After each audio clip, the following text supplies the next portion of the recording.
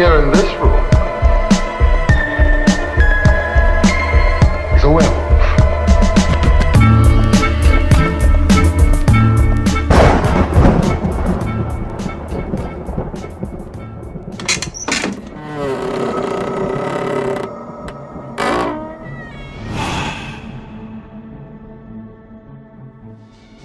What would you do if you thought you knew the exact day World War III would break out, and who might start it, where it might be fought, and who might be left when it was over? Where would you go? How would you protect your family? Don't miss the incredible predictions of Nostradamus, the man who saw tomorrow, from Warner Brothers, rated PG.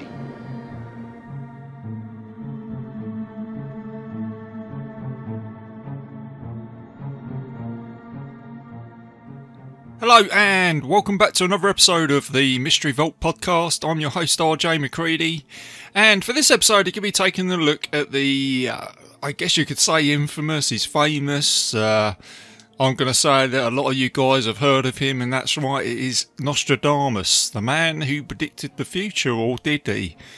Which is under lots of speculation.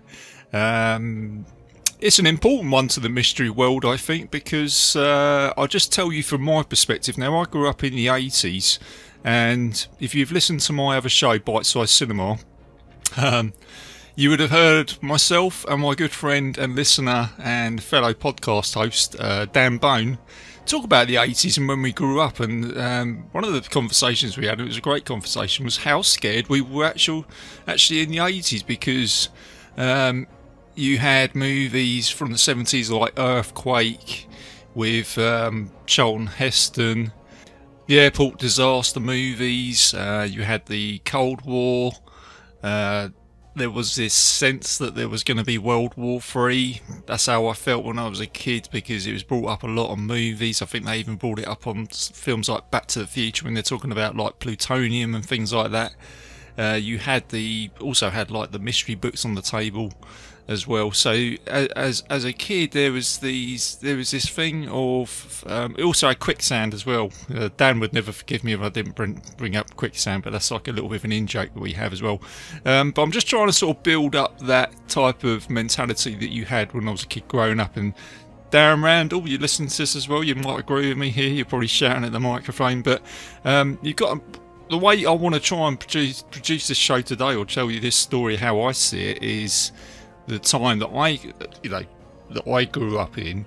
And more than likely, in fact it wasn't more than likely, this was kind of like a fact, when I was at school, in the playground, this was a subject that we used to talk about. We used to talk about Nostradamus, and our parents had read these books and told us these stories and said, hey, there's this guy that can predict the future. And some of these predictions are quite scary, and one of them was, to do with, he's predicted World War III and disasters and things like that. And that could be more terrifying than anything else than actual ghosts and sea monsters, because this guy, not only was he predicting the future, but the book that he had written had actually stated things that had already happened in the past, like the French Revolution, World War II, the moon landing. So it was those predictions that kind of made you think, well, if he's put that down on paper and predicted that, then these stories or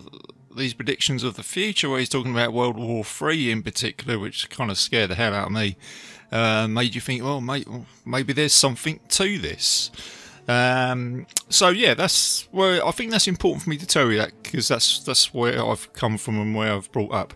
And I'm gonna put this straight down, guys. I'm not going to sit on the fence with this one either. I think there is something to this as well. And I'll explain why now. And as always, guys, if you've listened to my other shows, always try to look at the facts and the evidence and see things from a scientific point of view. So I think this is quite an important one, because I thought about this the other day when I was doing all the research. So you've got this book, The Prophecies, which was written by Nostradamus in 1555, and he's put down these quatrains, which are like 4 lines. They're written as a poem. Now, I'll go into how he's put these methods together, but the way I like to think about it with stuff like this is you've got to think about your day-to-day things and the day-to-day phrases that we use. So there's things like, just felt like someone's walked over my grave. You know, we have that sense. A lot of people talk about the sixth sense of that. Again, I've heard this many a times where, you know, you've gone to work and someone's gone, God, I've just got this funny feeling today. Don't know what it is. Just, you know, woken up and just got this sixth sense about something. And the other one, which I like as well, and some of you may or may not agree with me, but I've heard this in conversation, is you're walking down the road and then you're just thinking about someone you haven't seen for a long time, and all of a sudden that person turns up. And then on top of that, you've got a full moon. When the full moon turns up, people say, oh no, it's a full moon. That means that people are going to go crazy, or it affects people. The solar eclipse, that has some sort of effect on us as well, as much as the full moon. You also have the seasons of the year, autumn, winter, spring, summer. So you do have a type of cycle. So let's just use that for example. So you know when spring, summer, that might be a little bit questionable right now, guys, with the way the weather is at the moment. But when you're in winter time and you talk about the summer, during the summertime, you know it's possibly going to be really hot and sunny. And then when you get into the winter time, it's going to be really cold. And I think that the building platform I'm trying to get in your mindset here is that we do have patterns. And patterns that we probably agree on to say, yeah, we have seasons, so that is a pattern. And we have a time where it's warm and a time where it's cold, and a time where the farmers put the seeds into the ground, and a time where they harvest. And going back to the astrology time, there's that phrase as well when someone's, I've said it again on shows when we talked about movies in particular. We say, the planets have aligned for that one. And usually when the planets align, it's usually say, something good going to happen or something bad is going to happen. And then going back to when you meet someone, it's whether you guys agree or not. Some of you might agree with me where you've met someone, you've gone, I've never met this person before, but I feel like I've known them for years. You know, you hear that. It's just that sort of sense that you get.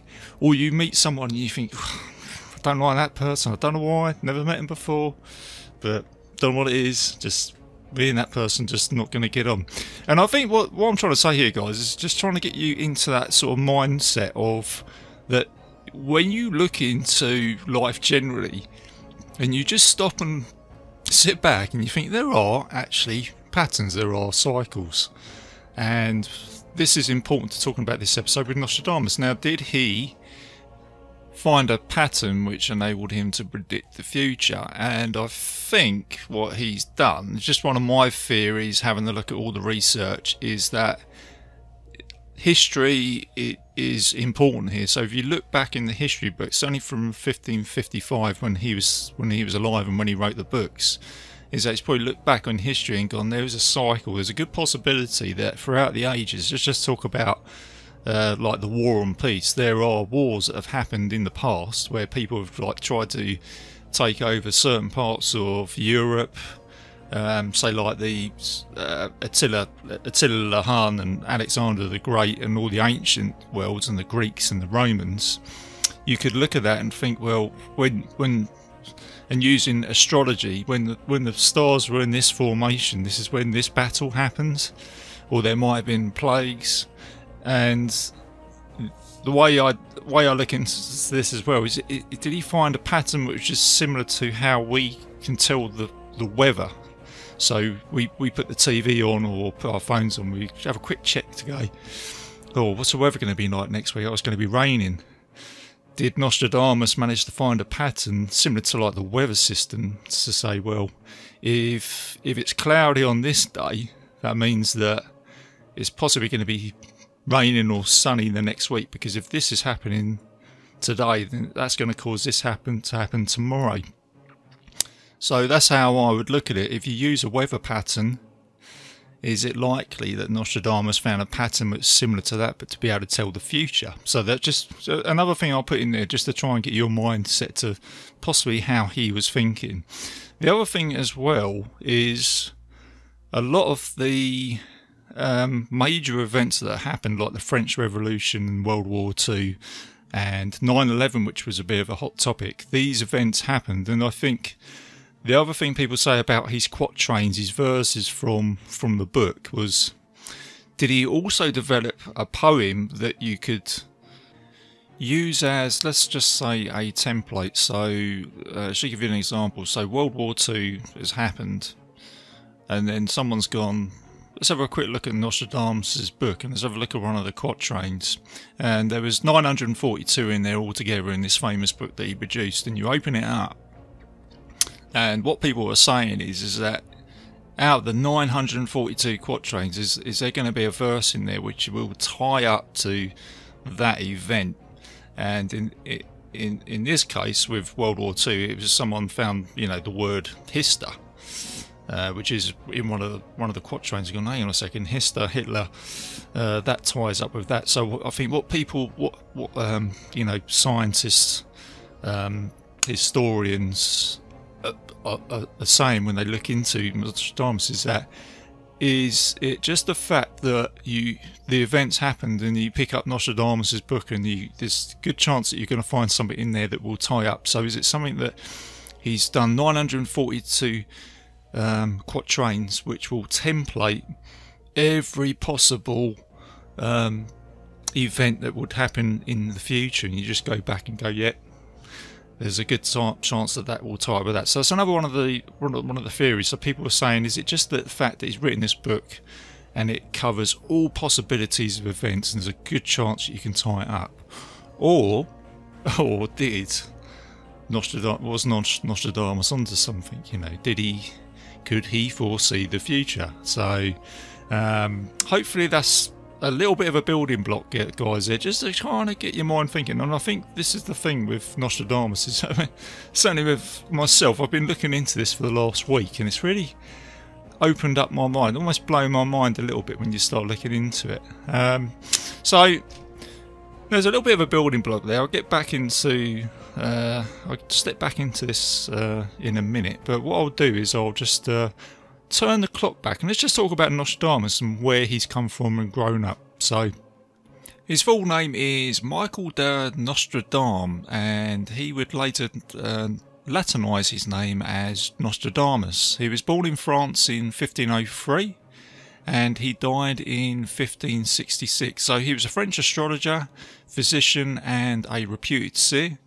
And as I've mentioned already, he's best known for his book The Prophecies, which was published in 1555, and it contained 942 predictions, which were the quatrains, as I've mentioned already, which contained 4 lines of almost like rhymes, kind of like riddles, where he used a mixture of French, Greek and Latin. And there's a reason why he mixed it up a little bit, but I'll get into that in a minute.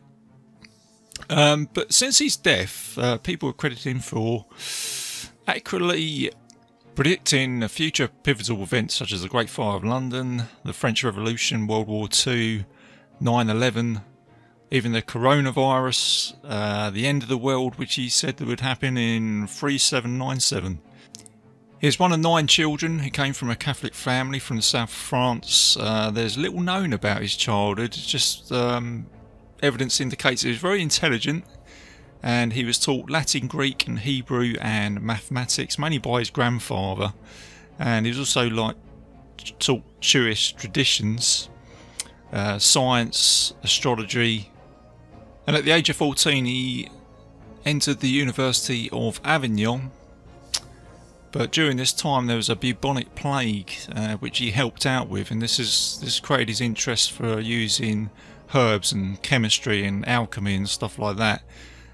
And after the outbreak of the plague, it caused him to it cut short his time at the university. So what he did was he travelled to south of France to learn herbal medicine. So he was just a guy on the road helping people out. And then in 1522 he entered the University of Montpellier. He studied to become a physician, but during this time he always had a little bit of a fallout with the Catholic priest who disagreed with his astrology methods, and he almost got banished from the university because he was still using his herbal medicine, his chemistry, because that was treated as a trade, something that you actually needed to have a license for back then. But this is also one of those things, looking at the evidence, where some people say he did get in trouble and other people say he didn't get in trouble, and some say that the Catholic priest actually agreed with these methods. But I think this little attention to detail with stuff like that just goes to show that Nostradamus was a guy that thought outside the box. So he wasn't a guy that was sort of rolling along with the system, but then his methods with medicine, I think one of the reasons why he was so passionate about that is because he had treated plague victims, and obviously today medicine's a big important thing, and it's something that would later make him a celebrity. But having said that, in 1525 he eventually received a license to practice, which he then used over the next several years to travel through France. He liked to travel. He went through France and Italy, and he treated victims of the plague. And with his herbal medicine, along with that, he also practiced hygiene as well. He said that if you've got the plague, the best thing to do is just, separate yourself, get some fresh air, wash yourself down. Hygiene's very important. And he also came up with rose hip lozenges, which were very rich in vitamin C to help with the plague victims. So he's very advanced in his techniques. And because of these techniques, as I just said, this made him a local celebrity. So Nostradamus started to become a name. He then married, he had 2 children, but unfortunately there was another outbreak of the plague. There's a lot of plague back then, and it's something that, unfortunately us guys, today we can relate to now. His wife and his 2 children unfortunately died through the plague. He survived. And so after this, he spent another few years travelling, trying to help plague victims. And this is where people say in the history books is where, because he had this tragedy in his life, it's where he had a psychic awakening. Which now leads on to one of his first predictions. So, legend says that whilst he was in Italy, he came across a group of monks, and he identified one of the monks as the future Pope, who was ordained in 1585. And when he met this monk, he kneeled down and he said, "Your Holiness," and then he walked away. And then later on, this monk would become a Pope. So was he having a vision of the future? So there you go. This is where he's had this psychic awakening, and like I say, history says that this event happened. In 1547 he then remarried, and he settled down in France, and he had 6 children. This is where he released 2 books on medical science, and after settling down, he became settled, he started to move from science into the occult. And this is where historians say that he would spend many hours meditating in front of a bowl filled with water and herbs. And then this would follow on for him to then write almanacs of astrological put my teeth back in, information of predictions of the coming year. He did this in 1550, and these were almanacs, and apparently he created 6,000 predictions.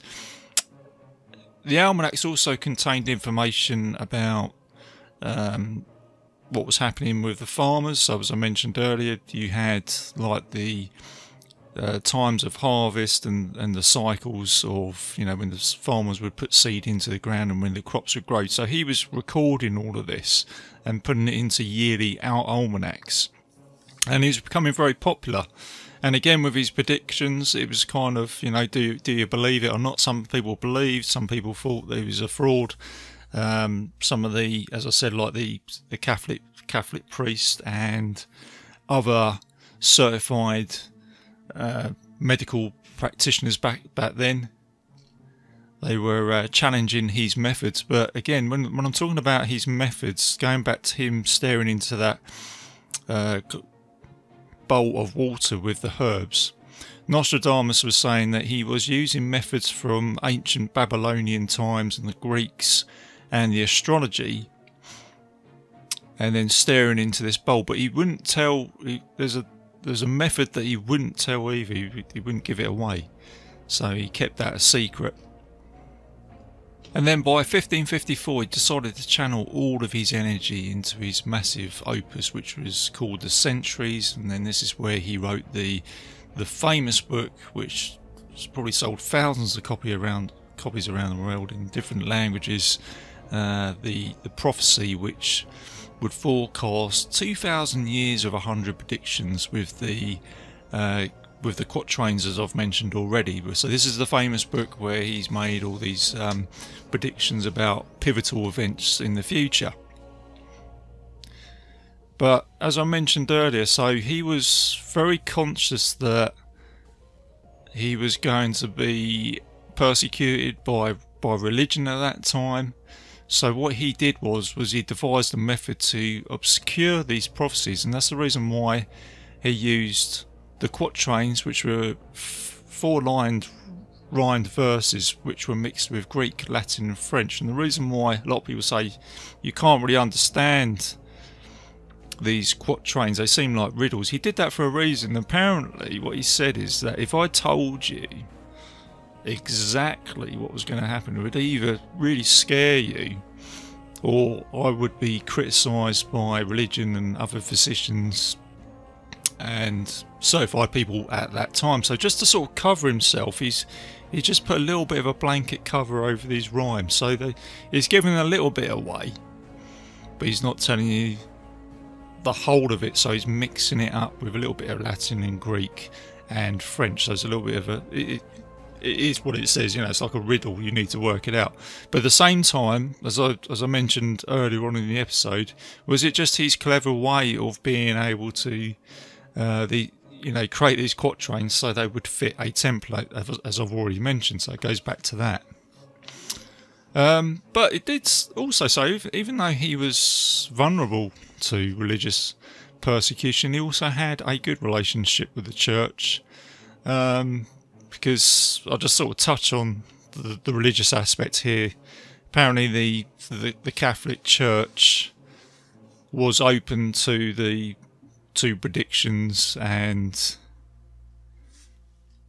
prophecies, but I'll only just sort of touch on that. But apparently that's how it was. So some people were agreeing with his methods. But having said that, even though the church was on his side, some members of the public were also a little bit curious about Nostradamus as well, thinking, hey, this guy's predicting the future. Could he be working for the devil? So some people were quite scared of him at the same time. And he's very lucky that he wasn't getting bumped off. As we know, with what's happened with witches and, people getting burned at the stakes, which is part of our history, which did happen. But in his case, no, he was lucky that didn't happen to Nostradamus. So this is leading on to one of the first famous predictions. So Nostradamus was becoming a celebrity. He had released this book, and it's created a little bit of attention from King Henry II's wife, Catherine de Medici. I think that's how you pronounce her name. I'm terrible at pronouncing names, guys. She drew some interest. She was a big fan of Nostradamus. She liked what he was doing with the predictions, and she basically hired him to come like the King's Counsel and physician, which was great. And she asked him if he could create some horoscopes for the children. But Nostradamus never held back, bearing in mind that he's working for now the king and his wife. He wasn't holding back at all. He actually came out and said, look, I will tell you the truth. I'll tell you the good predictions, and I'll also tell you the bad ones as well. And one of those was that he said, I'm warning the king not to do any jousting. And 3 years later, this prediction came true. So I'll go into this prediction. I won't go into every single one of them, but I will go into the more famous ones. So let's read out the quatrain. So it says, the young lion will overcome the older one on the field of combat in a single battle. He will pierce his eye through a golden cage. 2 wounds made 1, then he dies a cruel death. So after warning the king 3 years later, summer of 1559, King Henry took part in a jousting tournament in celebration of 2 royal weddings. And then in the 3rd match he took on the captain of the Scottish Guard, Gabriel Montgomery. Gabriel struck Henry and the joust split and fragments flew into Henry's visor and he died 10 days later. And so what's strange about this case is Nostradamus already made this prediction to the king's wife, or the king himself. He warned him. And then what's spooky about this is that in this quatrain actually says, you know, the young lion will overcome the older one on a field of combat, being, which you could say is a jousting tournament. And then what's strange here is it says that he'll pierce his eye, and it's where the joust has, you know, split, it's gone into his eye, and then 2 wounds made 1. So they say he's been hit in the eye, and then it's caused, I think it was like an abscess or something like that in his brain. I think he died of a brain hemorrhage, which I'm sure, you know, that's not even going to question this, was probably bloody awful back in those times. So he then died 10 days later. So when you look at that quatrain, it does actually tie up. So following on from this, one of Nostradamus' predictions came true in his time. I'll sort of give that as an example. He then later suffered from gout for most of his adult life. And then in 1566 he died from heart failure. Now this is where it gets a little bit strange. Before his death, he is believed to have told his secretary that you will not find me alive at sunrise, and then the next day he died. So it's like he predicted his own death. And then on top of that, and now I believe there's a little bit, did this happen or not, but let's just say apparently he also predicted that 3 skeptics during the French Revolution, in the height of the Revolution in May 1791. So this is like 200 years with Nostradamus buried undisturbed. He foretold that he would be dug up, and the person that would dig him up would drink from his skull. And there was a local legend with this, that if you dug up Nostradamus and drunk from his skull, then you would obtain his power of being able to foretell his future. Now 3 skeptics did this on May 1791. Apparently one of them drank from the skull to inherit his powers, but then he got shot, and now Nostradamus predicted this, saying if the person does this, they'll also die. And apparently he got a ricochet from one of the rifles from a nearby battle.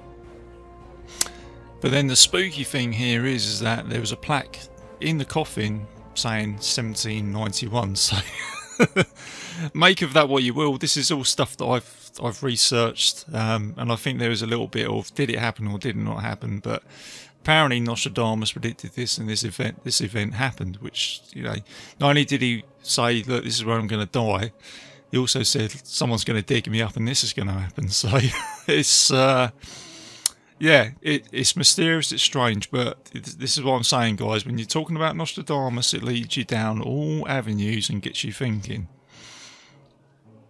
And then from the time of his death, he left the legacy with the prophecies, this famous book, which is apparently predicted the future, as I've mentioned, you know, with events such as Napoleon and Hitler, the atomic bomb, and JFK.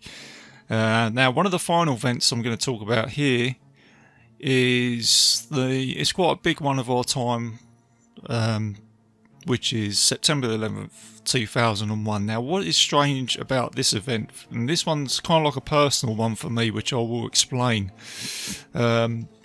is when it goes back to me being, you know, a kid in the 80s in the playground. This was the one that we spoke about because we was all terrified that World War III was going to happen, and I seem to remember the verse which I will, in fact, what I'll do is I will just play a clip here, and this is from a I think it was a TV documentary of Orson Welles. It was The Man Who Could See Tomorrow. I'll just play you a little clip. In the year 1999 and 7 months, from the sky will come the great king of terror. He will bring back to life the king of the Mongols. Before and after war reigns. Out of the country of Greater Arabia shall be born a strong master of Mohammedan law. This king will enter Europe wearing a blue turban. He is one that shall cause the infernal gods of Hannibal to live again.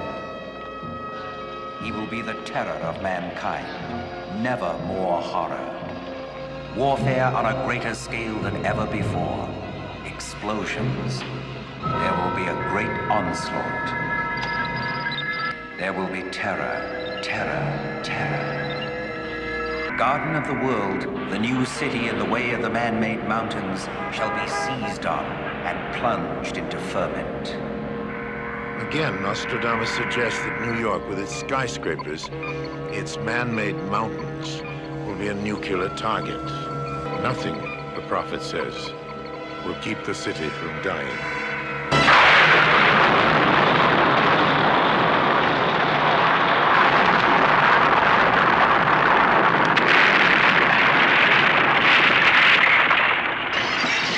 From hidden fires, a great place burns with heat. A hot wind. War.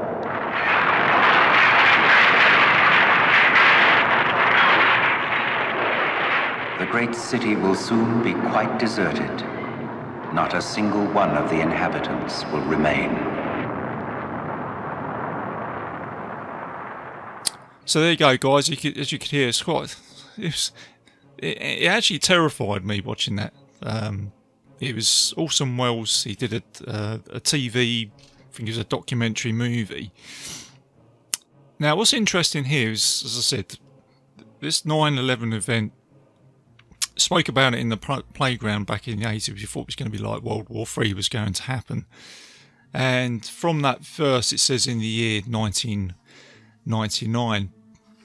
And what's interesting is in 1981, from The Man Who Could See the Future, they actually said that it would be someone from the Middle East, it'd be terror from the sky, it would burn 45 degrees, and it'd be like the great new city.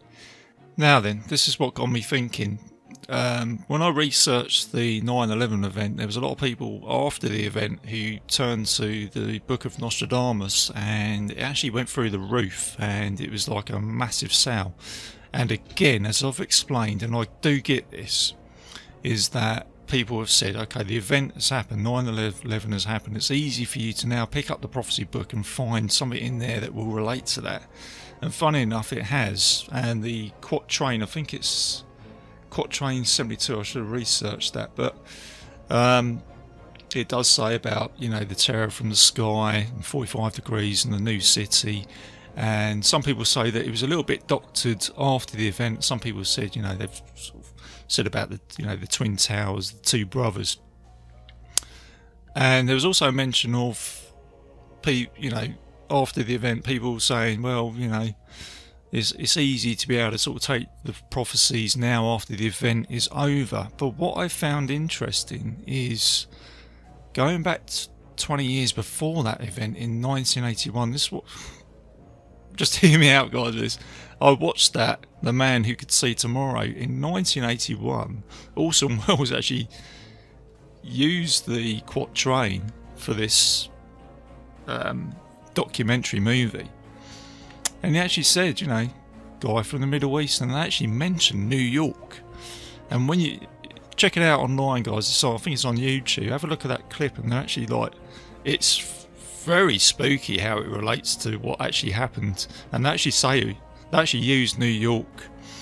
The only difference is it's not obviously planes, but they say it's nuclear missiles, so they thought it was going to be like a nuclear war. But even though, I remember watching that and I thought, I think they're onto something here. And when 9/11 happened for me, I just had this moment of, oh my god, this is it. This is what Nostradamus predicted. And this is what I said at the beginning, guys. You know, I won't sit on the fence. That's how I felt. I immediately thought, this is Nostradamus' predictions. Even though he said 1999, it was pretty damn close. So, for me personally, I just thought that's actually one of Nostradamus' predictions that I grew up with through the 80s and actually came into fruition there or thereabouts, you know, in the sort of new millennium. It was quite scary. But at the same time, what we'll say is I appreciate how people might say, you know, you can sort of debunk it. And that kind of goes back to the theories of people saying, you know, has Nostradamus created a template that you can use after the event has happened and you'll be able to say, okay, that quatrain fits in with that. Or, this is the big question, one that we will never be able to sort of answer, because unless you actually talk to Nostradamus himself, he's going to appear from somewhere. You know, he never really disclosed these methods of, you know, he didn't give us the full facts, he gave us some of the facts, and this is the biggie. This is the big question. Could he predict the future or not? Could he foresee the future? And I think at the end of the day, I think it's just the way I think I'm just going to close this. It's personally down to you. You know, it's fair to say that Nostradamus is out there, guys, and we all talk about him. So he has left this lasting legacy, and what I think is fair to say with Nostradamus is as soon as we have some major event in the world, say for example with, you know, the horrific thing that we've gone through in the world at the moment with COVID, because I know that's related. I haven't got into that, but I know people have touched onto that. Is that when something like that happens, because this goes on to 3,700 or whenever the world ends, as he predicts, that book will be taken off the shelf and people will be having a look. So I don't think it's something that we will necessarily get away from. So Nostradamus will be a household name amongst us. So he certainly has left a legacy upon us. So there you go, guys. I hope you enjoyed that. I hope that kind of makes sense. And you know, I'm sort of running on just over 30 minutes here. The way I design all my episodes is so you can have a listen for half an hour and hopefully come away and go, yeah, I kind of get that. That kind of sort of all makes sense. So as a little bit of a roundup. So the other thing I was going to say is there's an awful lot more on this subject. I've just sort of pretty much skimmed the surface really, but go check it out. Have a look on Google. Have a look at all his other events, which I no doubt that some of you already have had a look at. There's a lot of stuff on there. It's a very, very interesting subject. So that's it, guys. I'm going to close the show on that. Hope, again, like I say, hope you enjoyed the episode. I will now go into a little bit of admin for the show. As always, I am a proud member of the Legion Podcast Network, so please go and check out all the other shows on there, including my other show, Bite Size Cinema, which the latest one I covered was Pirates of the Caribbean and Streets of Fire. So there's a whole catalogue there for you to check out if you want to fancy having a listen to that. Now let's talk about what I'm going to be coming back for now. I always like to dig up some unusual events as much as I like to talk about these sort of ones that we all know about. This one, next episode, is going to be about a meteor that hit in a place called Tunguska in Siberia in 1908, and it caused a massive shockwave around the world. So I thought I'd get into that. So talk about that episode. That'll be the one that will be dropping next. You can also find the show on iTunes, Spotify, YouTube, on several other players if you put in the Mystery Vault podcast onto Google. And I've also got a Facebook page where I'm most active. So yeah, drop any comments about this episode. If there's anything you wanted to tell me, anything else you can add to this story, be happy to let us know. So yeah, that's it, guys. So yeah, keep looking to the future, guys. Keep it I was almost going to say keep it bite-sized, keep it safe. That's my other show. Keep it mysterious, keep it safe, and I'll see you soon. Because one of you, sitting here in this room, is a wimp.